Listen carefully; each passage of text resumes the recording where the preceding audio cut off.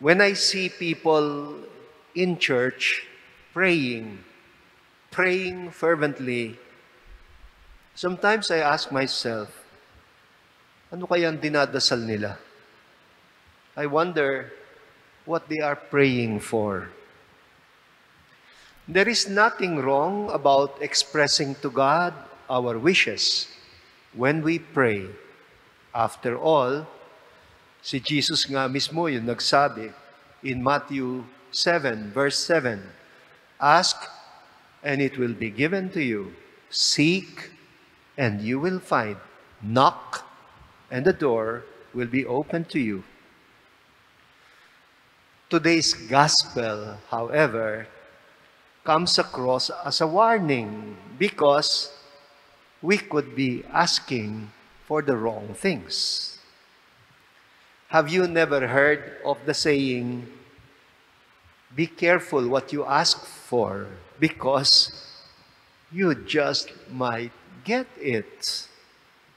And indeed, if you get what you ask for, what makes you so sure that you will be happy with it?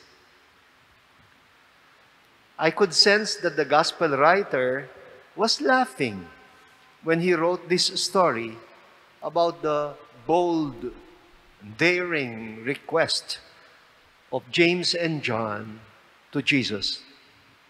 Sabi ba naman nila, "We want you to grant whatever it is that we ask of you." Mabait naman si Lord, sabi niya, "What do you ask of me?" Ito ang request. "Grant that in your glory we may sit, one at your right and the other at your left." You know, in the Gospel of John, yung glory, that is the moment of the crucifixion. Kung alam lang ni James and John, that glory meant crucifixion, I wonder if they would have made their request anyway, namely, to take the place of the two criminals, positioned, one on his right and the other on his left. Talaga nga naman, be careful what you ask for.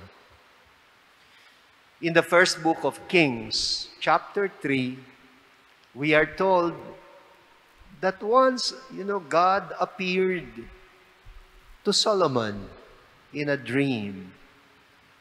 And God said to Solomon, King Solomon, in a dream, "Make a wish, and I will grant it to you." Humiling ka, pagkakaloob ko. It was actually a kind of test, and Solomon passed the test. The writer says, he was commended by God. Kasi daw, he did not ask for a long life for himself. He did not ask for riches for himself. He did not even ask for revenge against his enemies. Ang hiniling niya ay wisdom. The wisdom to be able to discern what is right. In short, when Solomon was asked to make a wish, ang sagot niya ganito, "Lord, I wish that I will know how to wish properly. I wish that I can wish for the right things." Ang husay, no? Very clever indeed. James and John were asking for positions of power in the company of Jesus. And Mark tells us, narinig nung ibang mga alagad, nagalit sila kina James and John. Bakit? Because they also wanted power for themselves. Do not forget, even these apostles were human beings. In the previous chapter, in Mark chapter 9, they had already been arguing who among them daw was the greatest. Sinong dakila? And Jesus answered them with a symbolic action. He put a child in their midst. In chapter 10, Jesus does not exactly reprimand James and John for aspiring for greatness. When Jesus is presupposing na parang natural lang sa tao ang umasam, mag-ambisyong maging dakila. Instead, Jesus explains to them kung anong tunay na kadakilaan, what true greatness is about. That it is not about lording it over other people. It is not about making your importance felt. Rather, it is about becoming a servant and being ready to give up one's life as a ransom for many. Ang tawag sa ganitong lengguwahe in English is paradoxical. When a statement seems contradictory, but is actually communicating a profound truth, ang tawag dito sa English, paradoxical. And so we invented the vocabulary of servant leadership in the church. Pag pinakinggan mo, parang contradictory.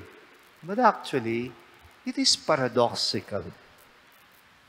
In this world, normally, servants do not lead and leaders do not serve. But then, of course, Jesus is saying, we are in this world, but we are not of this world.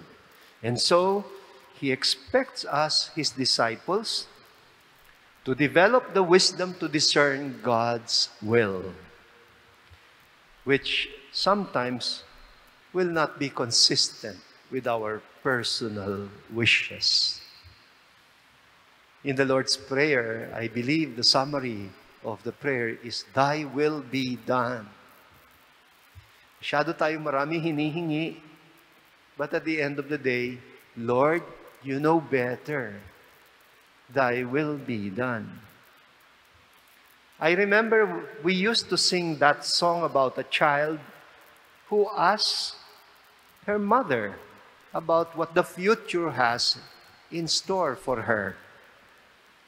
Doon sa last stanza of the song, the child who used to be asking now has become a parent, a mother herself.